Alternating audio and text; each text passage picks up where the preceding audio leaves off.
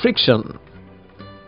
In this module, you will learn about the force of friction. If we just push the ball, will it roll forever? Let us see. It stops after moving some distance. If a greater push is given, then it may travel some more distance and stop. What about the book? Give it a push. The book also moves some distance and stops. The case of a brake is also not different. In the case of the brake, we have to give a greater push to make it move. It moves very less distance and stops.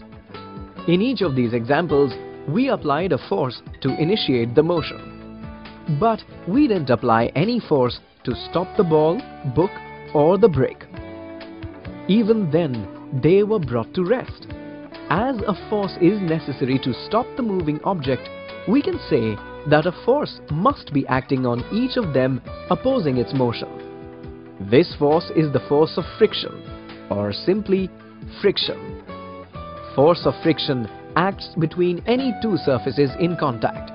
It prevents or tries to prevent the motion of one surface over the other. In this module, you have learnt force of friction acts between any two surfaces in contact. It prevents or tries to prevent the motion of one surface over the other.